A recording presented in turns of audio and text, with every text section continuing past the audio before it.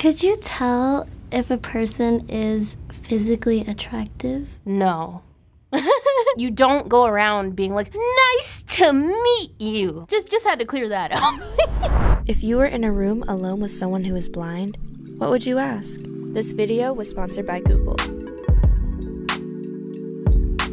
Hey good humans, Milky here. As many of our Jubilee fans know, we prioritize championing inclusion and creating empathy-driven conversations. That's why I'm excited to talk about our new partnership with Google in this special episode of Ask Me Anything. In this collaboration, Google and Jubilee are both committed to creating a more accessible world. One of Jubilee's goals is to be a space of belonging for everyone through the power of deep and meaningful dialogue. But we want to make having these discussions truly accessible for all. Accessibility has been a priority for Google. It's a mindset in an ever-evolving journey, especially in eliminating stereotypes in the representation of people with disabilities. And in this episode of Ask Me Anything, look out for moments where our hero uses the Google accessibility features.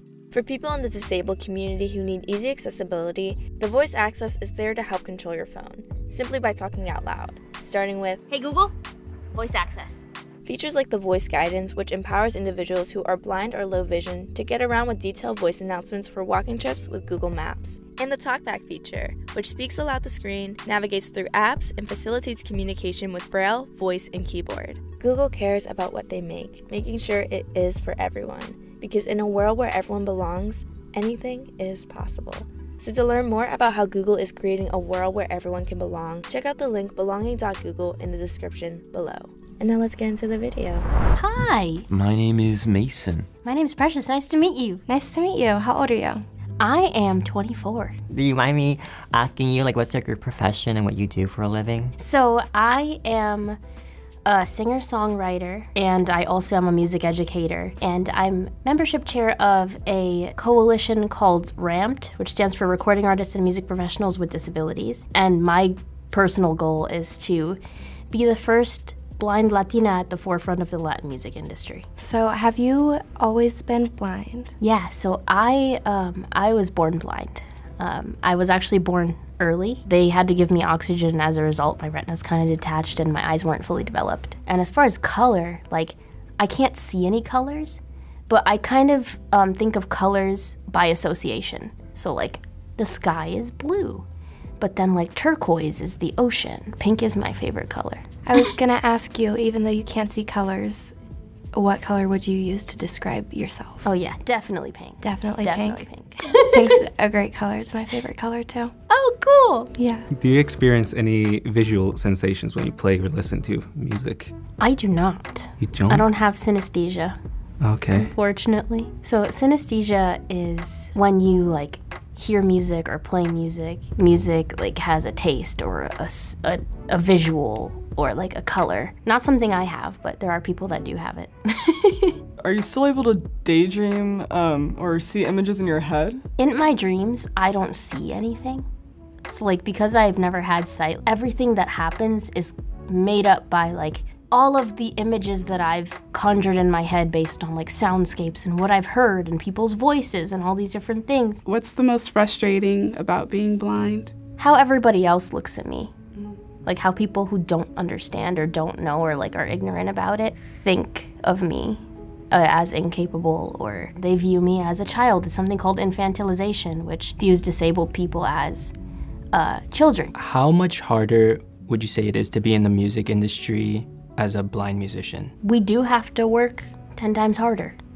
It's not just thinking about, am I ready for this gig or am I prepared? It's, can I get access to this gig? Is there gonna be somebody to help me around if I don't know how to get around because I'm not familiar with the gig? Yeah. Will I not get the gig just because I'm disabled, but nobody's actually gonna tell me that's the reason?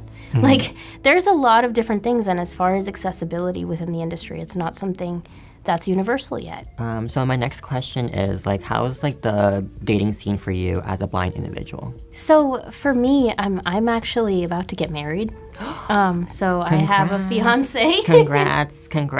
How did you meet your husband or your fiance? We met through a mutual friend like 8 years ago. That's awesome. And he's also blind? He is, yeah. It's really awesome because you don't have to explain all the intricacies of like how something feels sometimes, because if you're not going through it, some things people just can't really understand fully. Yeah. Sometimes people assume that like you have a sighted partner that's gonna take care of you. You know, like I was getting my nails done the other day and the lady was like, your husband's gonna be happy to see your nails. And I was like, you don't know. Could you tell if a person is physically attractive? No. I don't know. I don't really think about that, to be real with you. Like, I look at people's personalities more. You know, I notice voices. That was a big thing. Or like height is something I can definitely notice. Obviously, if you end up getting close to the person and you start like feeling on their face. By the way, blind people don't feel people's faces. That's not a thing unless you're like super close to someone like that you're dating. Like Yeah, you don't go around being like, nice to meet you. We don't do that. Nobody wants to feel somebody's oily skin. Is your disability, would you say, accurately presented in the media? Definitely not. I don't know, people always think that a blind person has a cane and sunglasses. A lot of the time, like, people aren't using the canes correctly or rarely at all. I'm actually someone who's also considered disabled. Really? Yeah, I was born with a smaller left hand.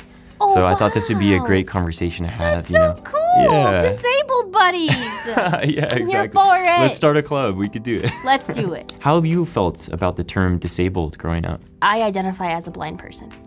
And so people will say handicapped, which honestly feels way more limiting, and I don't like the use of that word. Disability is not a bad word, disabled is not a bad word, and I think society's been taught that it is. Is there anything that people without a disability could do to help make people with a disability lives easier? Ask questions. There's this whole thing where like if a child asks a question about somebody they see that's different than them, their parents are like, shh, don't ask that, don't say that. We want you to ask because how are they gonna know otherwise? Right. I work with small children. A lot of the questions I got when they saw me in person was, Miss Precious, what's wrong with your eyes?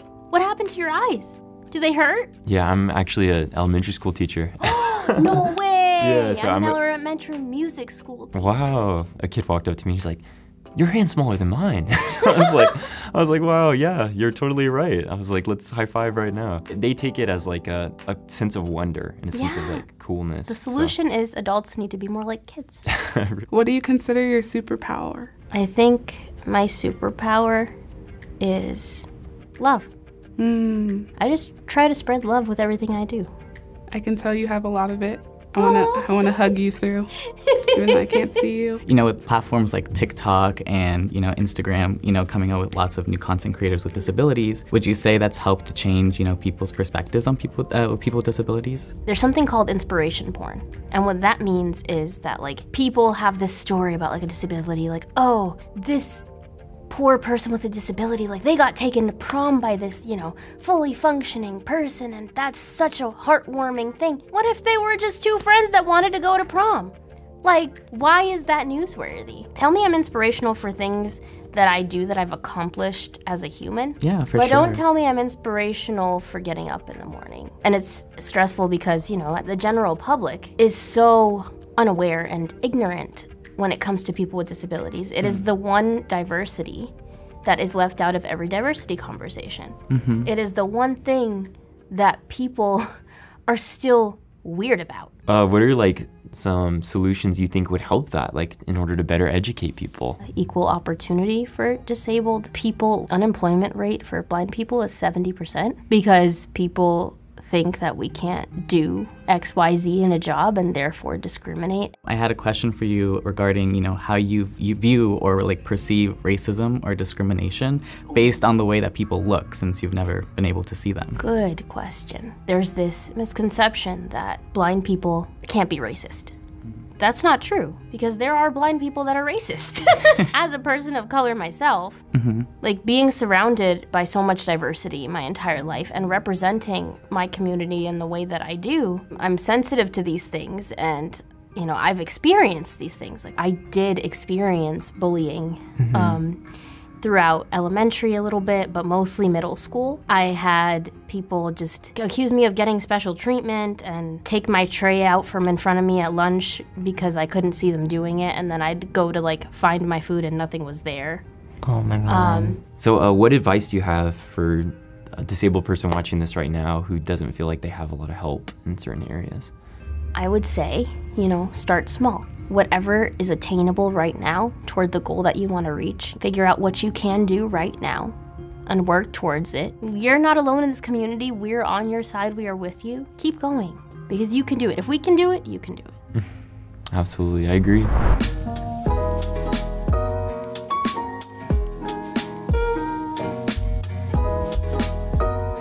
If given the opportunity to see one thing, what would you want to see?